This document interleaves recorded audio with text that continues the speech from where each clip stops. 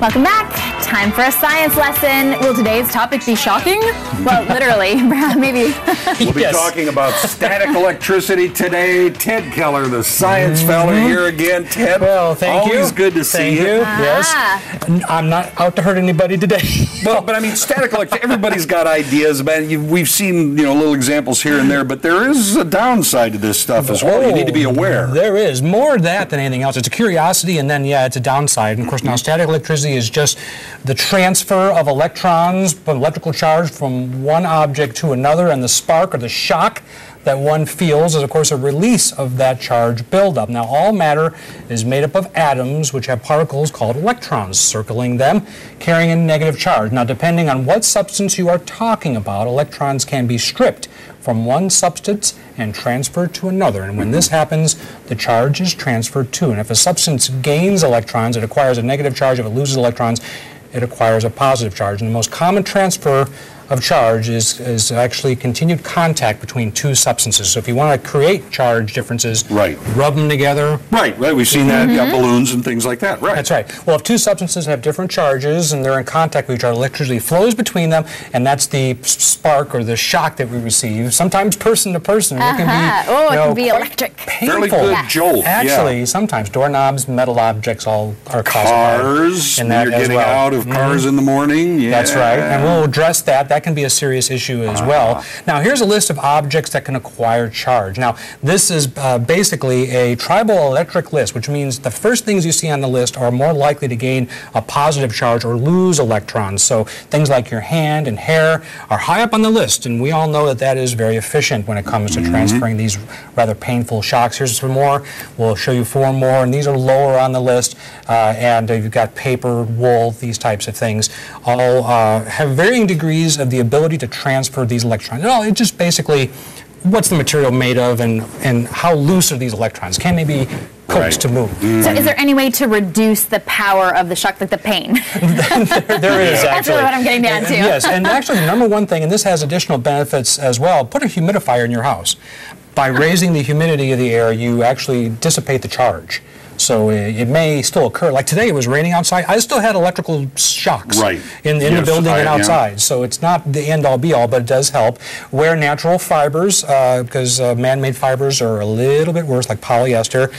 Go barefoot. Don't wear polyester anyway. That's what right. I say. See, it has additional. That's right. You should go barefoot, though? You can go barefoot because, it helps to reduce the amount of charge, the electrons you're picking up from the carpet at your house. Not now, Tom. Not now. Yes. Nope. At home. Or you can actually get conductive shoes that help to transfer that charge if you're in an environment where that's a problem. And it's good at the symphony, too. It is, yes, that's right. And you can also use a coin or a thimble to help dissipate charge.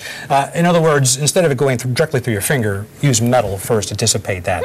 Now, I shot this today, and it was raining. As I said, there were still some charge issues. And this can become a dangerous problem. When you get out of your car pumping gas, you want to be very careful, first of all. And this is what I do. When I get out, open the door, I touch the metal part of the door, and I sometimes will get a shock doing that. That way, when I go pump gas, I've dissipated any charge I built up when I was driving. It's better to get the shock then. Right. Right. And also, if you go inside to the convenience store and come back, I always just kind of touch the car away from where the gas is being pumped. The fumes are what may catch on fire. And that's why you can cause an explosion doing that. Oh, yeah. And there have been cases of that. Also, aren't you supposed to make sure that if you're filling a container with gasoline, like for a lawnmower, you set that on the ground, you don't have it aloft because of the static? Right, exactly. Anything you can do to reduce travel time or rubbing or any transfer of electrons, basically.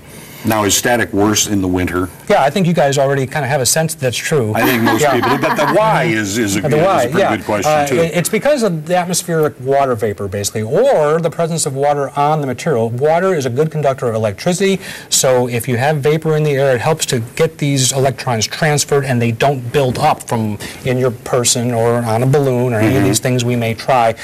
So higher humidity is found in the summer, and drier air in the winter. See, that's a little bit more of a problem in the winter months. Yeah. Sure. Oh, yeah. You do feel it a whole lot more once it starts getting cold and crisp. Yeah, and whether you realize it or not, water is always condensing on surfaces even though you don't see it, so that can help to dissipate. Even when it's not wet in the summer, it's still here. Oh, this is cool. Oh, yes. Gosh, what? This is the tried and true ultimate bad hair day. This is the Von de Graaff generator. It can use basically to build up a charge in a person. You're standing on an insulated platform this is at the Discovery Center, and you can see this in action. This man doesn't mind being shocked. So it's the ultimate bad hair day. Let's take a look at some of this stuff let's here. look at a few of these. We just have about Go 30 ahead. seconds I'll give you a balloon. Give you a balloon here, and there's some fun things to do here. Get your charge on. Rub it. That's So a wool this is sweater. wool. That's a wool sweater, by the way. All right. You can do various things now at this point. Okay. You can try with this ping pong ball. You can try just rolling that around and see if you can get it to move around a little bit, or.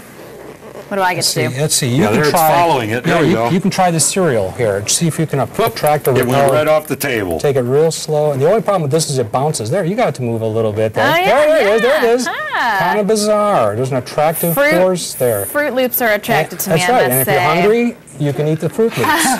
Great. Pretty cool. Thanks, Ted. Ted Keller, the Science Feller, always entertaining. Yes, it was. Yeah, thank So you. much fun. We learned something All and had right. fun at the same time.